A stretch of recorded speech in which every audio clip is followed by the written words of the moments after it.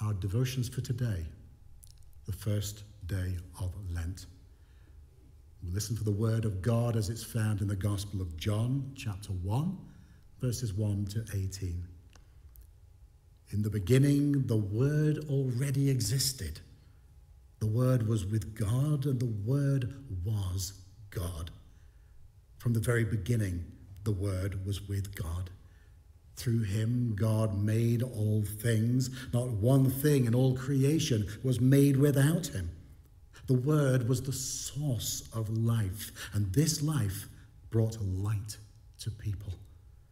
The light shines in the darkness, and the dark has never put it out. God sent his messenger, a man named John, who came to tell people about the light so that all should hear the message and believe.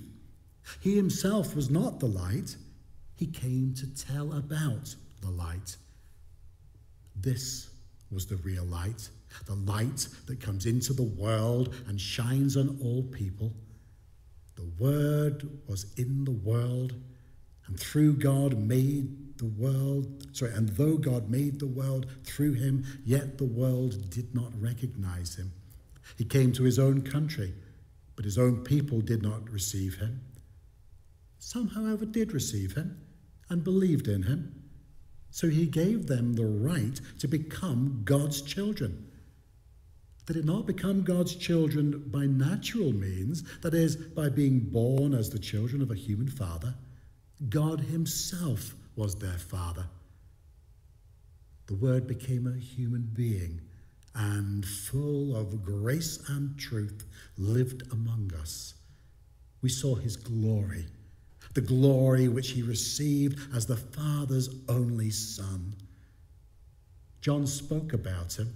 He cried out, "This is the one I was talking about when I said, 'He comes after me, but he is greater than I am,' because he existed before I was born." Out of the fullness of his grace, he has blessed us all, giving us one blessing after another.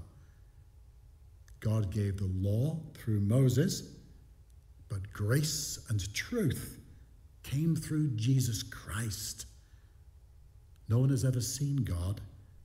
The only Son, who is the same as God and is at the Father's side, he has made him known. Amen. We ponder God's word to us in silence.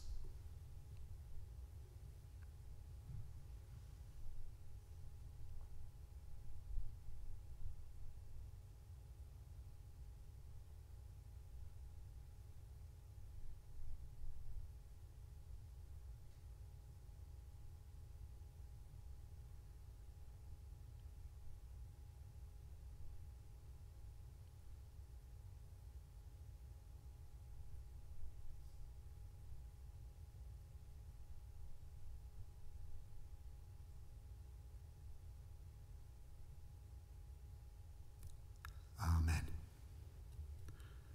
Let us recite the words of the Lord's Prayer together, saying, "Our Father, who art in heaven, hallowed be thy name. Thy kingdom come, thy will be done on earth as it is in heaven.